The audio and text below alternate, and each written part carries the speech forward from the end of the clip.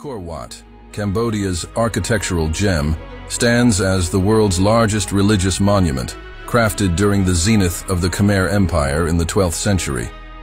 Commissioned by King Suryavarman II, it initially honored the Hindu god Vishnu, but later transformed into a Buddhist temple, mirroring the Khmer Empire's evolving religious landscape.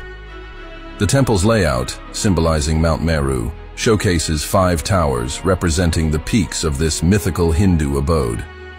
Its inclusion in a vast hydraulic system underscores the Khmer's advanced engineering for water management and agriculture.